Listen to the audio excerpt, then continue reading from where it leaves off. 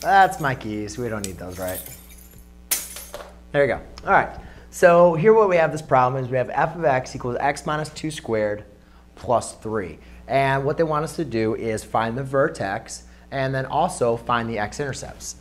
So what I have here is I have this definition of a quadratic and also the standard form of the quadratic. And the great thing about having both of those is usually we're going to have quadratics that are going to come in this form. However, if we can transform them or they already come in this form, it's very easy for us to determine the vertex, which is h comma k. Notice vertex is h comma k. Standard form is x minus h squared plus k. So that comes in handy because if we look at this, we could automatically say that the vertex in this problem is going to be positive 6, 3. It's very fast. It's very easy. I didn't even have to do really much math.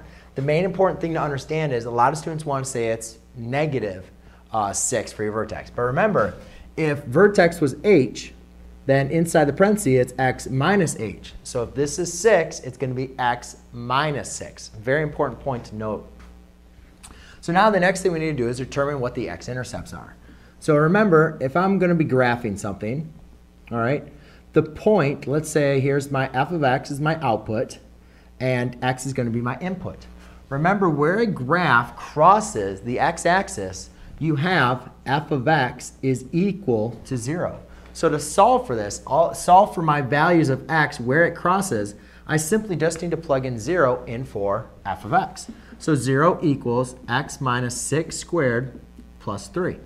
Now what I simply need to do is isolate my variable. Right?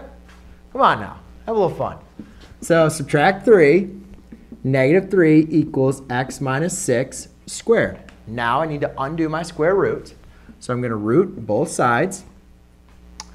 And then I look like I have a problem. I cannot take the square root of a negative number, right? There's not such a thing as a number that's the same that multiplies to give you a negative number. So really what my graph looks like is probably something, well, it's going to be positive. But it's probably going to be actually look like something like that, where it does not cross. So what I'm just going to write is there are no real roots. And later on in this course, we'll learn about how to actually find the imaginary roots for this problem. But for right now, we'll leave it at that. So there you go. Hope you enjoyed.